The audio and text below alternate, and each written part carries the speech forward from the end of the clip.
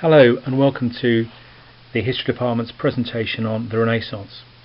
The definition of this: it was a period of European cultural, artistic, political and economic rebirth following the Middle Ages, generally described as taking place in the 14th to the 17th centuries. It's a tremendously interesting period, and I hope that after the presentation you'll have a much better understanding of it. Now, if you look at the slide in front of you, you can see two pictures. On the left, it's from a fresco in a church painted in the 13th century, and on the right, nearly 1300 years before, is a picture of a couple found in the ruins of Pompeii. Now, I think you'll agree that the picture on the right is much more artistically impressive. You can sort of sense the personality in the way that you can't with the picture on the left. So there had been almost no improvements in the quality of art for over 1,000 years. But the Renaissance changes all that.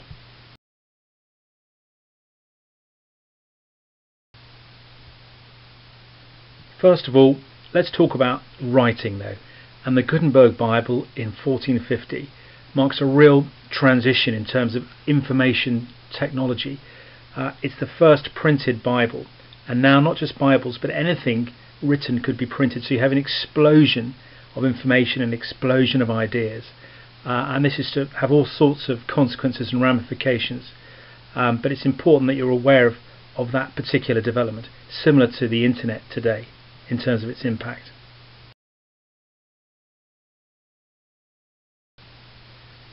Now, there were other key influences on why the Renaissance happened, and one of those was Islamic scholarship. Islam, a young religion, was intensely curious about the wider world, and the conquest of Alexandria led to the library there being read, and information also being taken to the House of Wisdom in Baghdad. You can see a picture there. There were also massive developments in mathematics, algebra, algorithms, both words from the Arabic, but also the number system, which was called the Hindu-Arabic number system, taken from India. Hindu scholars came up with it between the 1st and the 4th century, and then it was developed further by Arabic scholars in the 8th and 9th centuries, and it formed the basis for mathematics, which enabled so many more developments in architecture, but also in art as well, and understanding of perspective, etc.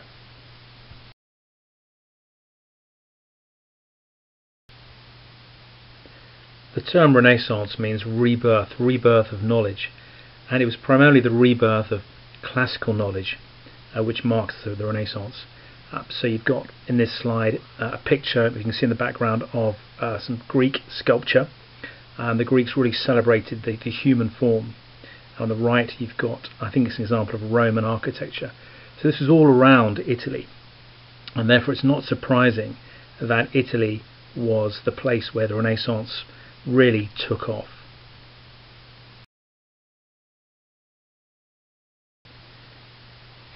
This is a slide with Michelangelo's David on it, and this you can clearly see was influenced by Greek architectural styles in terms of its celebration of the human body.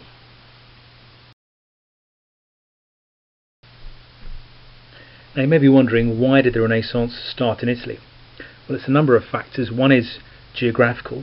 If you look at the map on the right, you can see how Italy really is in the centre of the Mediterranean, and therefore it gets influence from the Middle East, and we've talked about the importance of Islamic learning. Well, that was coming across through the Mediterranean, and Italy obviously picked up on that as well.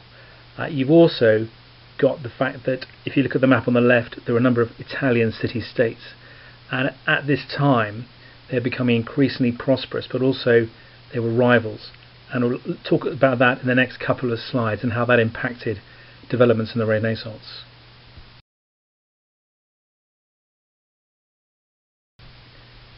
Now, a good example of a city-state is Florence. Florence became extremely wealthy in this period, largely as a result of developing techniques in banking, and Cosimo de' Medici was a good example of this. He made a fortune from being a banker, but also as a politician as well. He had huge influence. He's one of the leading families in Florence. And he wanted to show off his wealth by paying or commissioning works of art, including portraits of himself. And if you look at the left, you can see the florin, the unit of currency.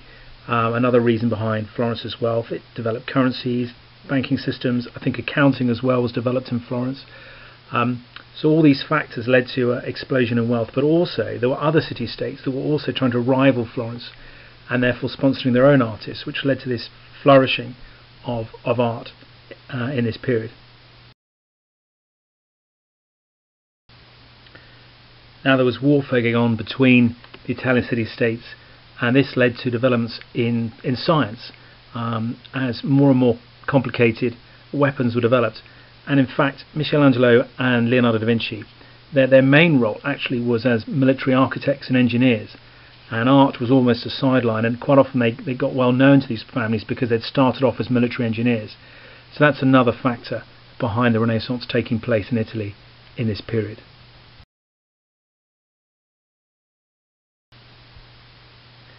Now this is the final slide looking at the Italian Renaissance, and of course the most famous painting to emerge from that is probably the Mona Lisa, painted by Leonardo da Vinci, and it's fascinated people for hundreds of years, the sort of ambiguous smile behind the lady, and what the meaning is and why it was commissioned.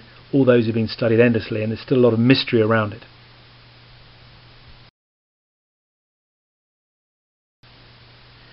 Now the Renaissance wasn't confined just to Italy, it spread north. There's something called the Northern Renaissance, and one of the reasons behind that was that the Low Countries, modern day Belgium and Holland, were very prosperous, and they made their money from producing cloth and selling it, and that led to disposable income, which again led to being displayed in things like portraits and improved architecture and so on.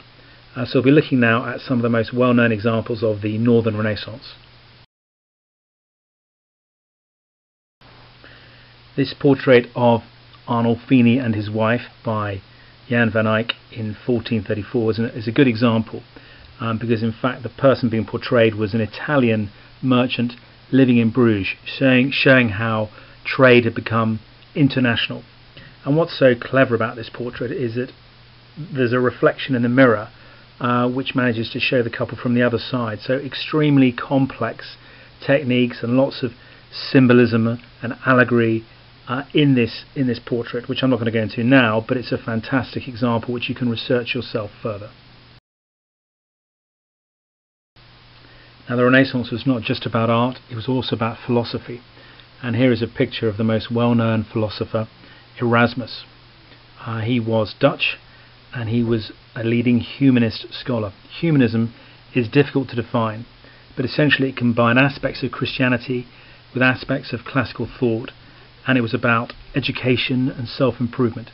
Another leading humanist at the time, Sir Thomas More, looked remarkably like Erasmus, but that's an important philosophical development that you need to be aware of. We're finishing with The Ambassadors by Hans Holbein. This portrait combines so many aspects of the Renaissance in it. First of all, globalization. You've got two globes there. You've got various instruments of navigation. There, the arms of the young men are resting on an Ottoman rug from the Middle East. You've also got other aspects of the Renaissance, such as developments in music. There's a book of music open there. There's a variety of musical instruments. But finally, you've also got a skull, which is reminding the viewer of their mortality. For their wealth and influence, they too are mortal. But it's an outstanding picture which you can research if you go on the National Portrait Gallery's website.